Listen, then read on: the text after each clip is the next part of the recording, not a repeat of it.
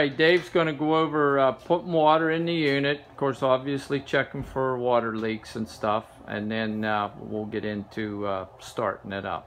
Okay, anytime that we're done installing the boiler with any type of piping or any soldering, any type of, you know, pipe work at all, what we would do is we would shut off the valves that go up to your radiators. On this setup here, we don't have the valves, but in the earlier video there, we showed you about putting the valve on each side.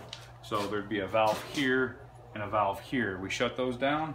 We'll come over to here where we put that fill line on. We'll open this up. We'll let that fill until we achieve about 25 pounds of pressure inside the boiler. And on the pressure gauge, 25 pounds is right there marked. Once you get to that point, you'll go ahead and you'll shut down the boiler feed, and that way it stops all water running into the boiler. Check your pipes for leaks. If you're good with leaks, what we would end up doing is we'd open up this valve that would be there, and we would open this valve, and then we would go ahead and fill the whole system. We would usually set it to about 20 pounds to start with, because when you go to bleed it, you want a little bit of pressure in there to push the air through.